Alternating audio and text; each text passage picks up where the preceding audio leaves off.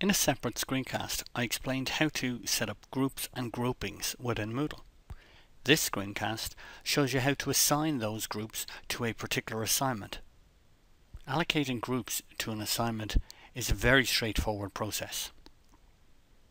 The example I used in a previous screencast is a class with 12 students. For the first assignment, we want them to do it in pairs, and the second assignment, we want them to do it in threes. As you will see, it's different students paired up on each occasion.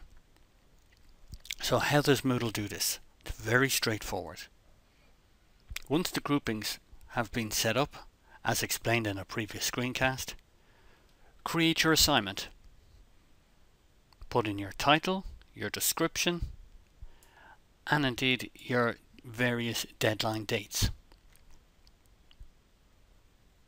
The extra bit when you're coming to groups is down here.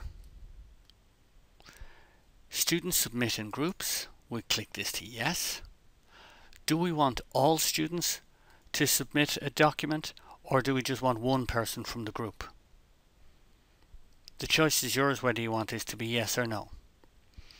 The grouping for the student is the key one. What groups are we going to use? We're going to do it for assignment 1. And then we scroll down and click Save Changes. Translating that back to the classroom scenario, when I as an instructor grade this student, the second student will receive the same grade and the same feedback automatically.